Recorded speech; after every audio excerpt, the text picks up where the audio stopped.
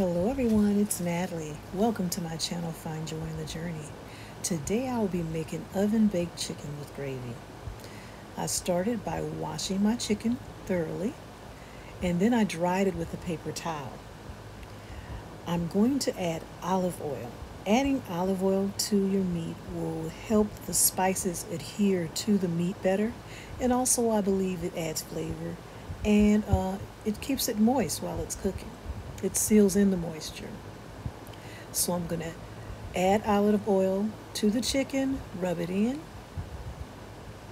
and then I'll add my seasonings. The seasonings I'll be using is the standard onion powder, garlic powder, the all-purpose seasoning, a little bit of a Cajun seasoning, and also a ranch seasoning.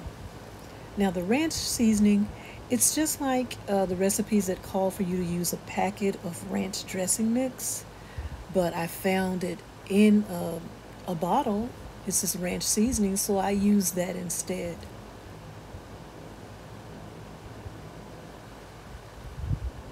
So you make sure the chicken is thoroughly coated and seasoned.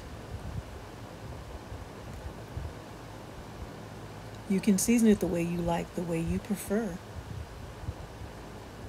Now, I'm starting with the dark meat. This is boneless chicken thighs and also drumsticks. With some of the drumsticks that I noticed that was sort of thick, I kind of scored it just a little bit so the seasoning can get down inside there.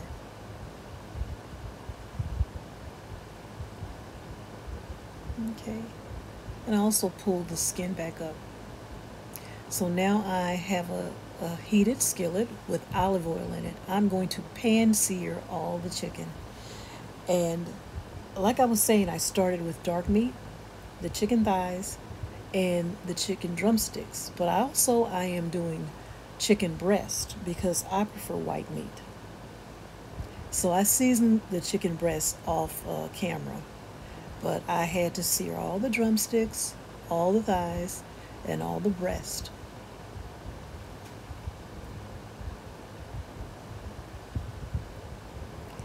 Pan searing before you place the chicken in the oven, it helps to the outer part of the chicken has a crispy caramelized look to it, and it also, when you sear it, it helps lock in the juices.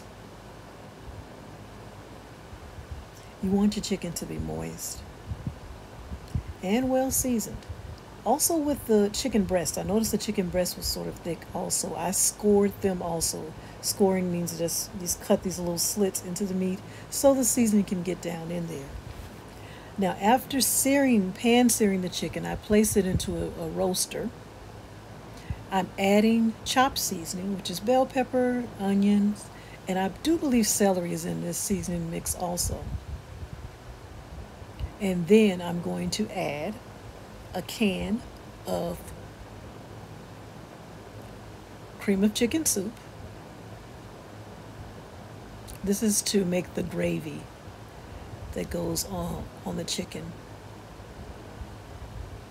So I'm going to ladle that in first, and then instead of using 2 cans of the cream of chicken soup, I decided to mix it up and use a can of cream of chicken soup and then also a can of cream of mushroom soup.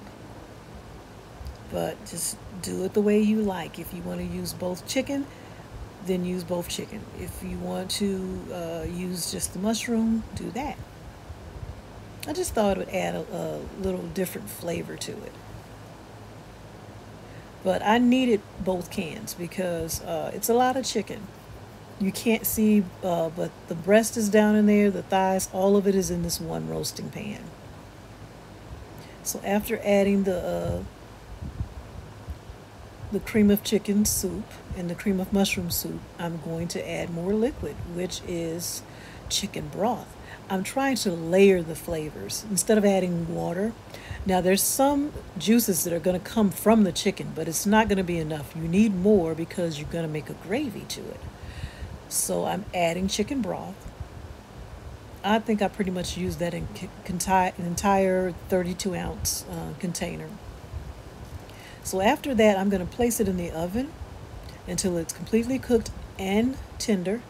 It was in there, I don't know how long, but it was set at 385 degrees. And here we are.